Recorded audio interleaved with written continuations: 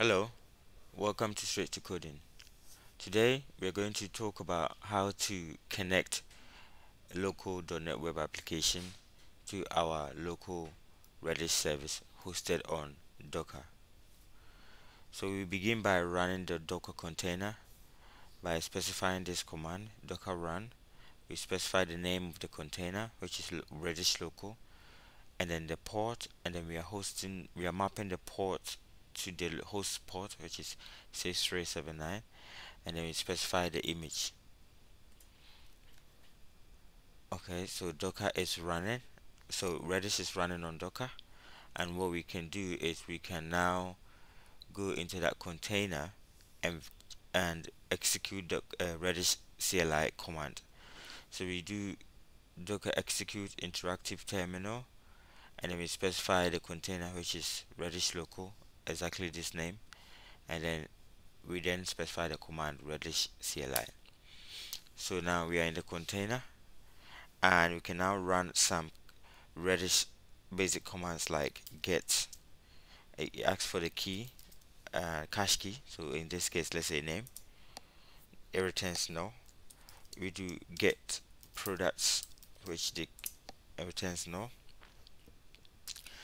Now we know it's working, so let's now connect our local .NET Core web application to it. Let's see how it works first of all. So I've clicked start.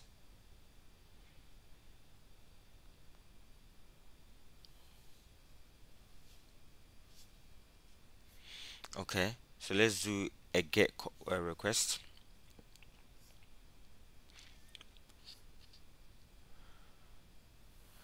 Alright, so get request returns some data here, and this data, before it gets returned, it caches it in Redis. So let's go back to Redis and verify if data is there. Okay, so get product is a cache key, and now there's data in the cache, and we can do a lot more than just get. We can delete the product from Redis. So let's say product ID 0. Okay, we get 204. So let's go and verify that. And there's a key here, product ID. We have a product with product ID of 0, and it's been deleted. So let's verify that. So as you can see, it now starts with product ID 1, so that means it's been deleted.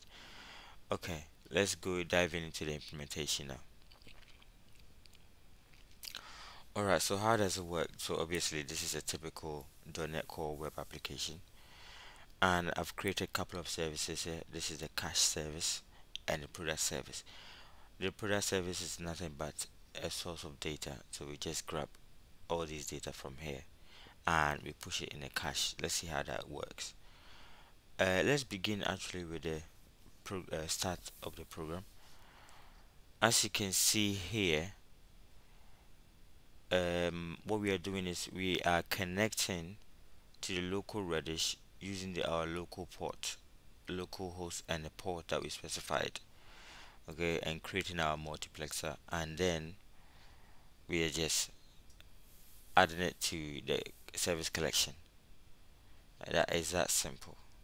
And before you can have access to these classes, you will need to make sure you've installed stackexchange.redis package from NuGet package, and then you can now set it up from here. And we have a product controller here.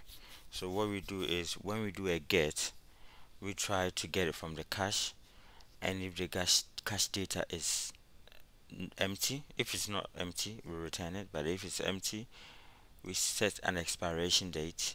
We create an expiration date, we grab the data from source, in this case product service, and then we set it to the cache.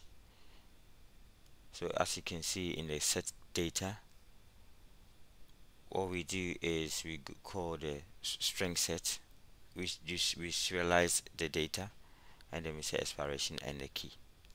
And the key, if you look at it, the key is product. Similarly, what we do is, if you want a specific product, we grab the entire product from the cache, we filter it down to the one that you're looking for, and then return it, otherwise not found. And if you want to add more products to the product list, we grab the entire list from the cache, we add one to it, and then we set a expiration date, and then we add it, push it back to the cache. Okay, similar is with the delete. We grab the entire cache data, delete one, push it back to the cache. So that's very simple. The most important part is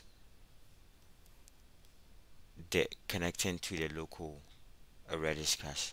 You specify the local host and the port that is now hosted. The port should match the one that you created on Redis. Once you create your multiplexer, you add it as a singleton, and then it will work as expected. So that's how it works. Thank you for watching this video, and don't forget to subscribe.